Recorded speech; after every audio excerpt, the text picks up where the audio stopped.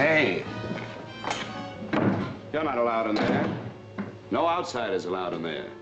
That's why Columbia is shooting The Man in the Dark, the daring new three-dimensional movie that everyone's talking about. Well, all right. Since you did get a little peek, I'll let you in on a secret. Man in the Dark is one of the most sensational thriller movies ever brought to the screen. Its startling story was especially appropriate to three dimensions, and of necessity had to be filmed behind closed doors.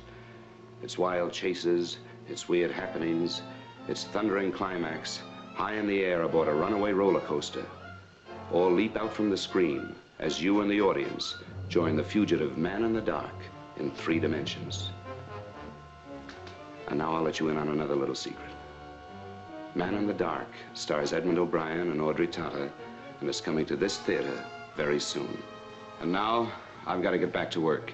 You see, I'm Edmund O'Brien. See you soon.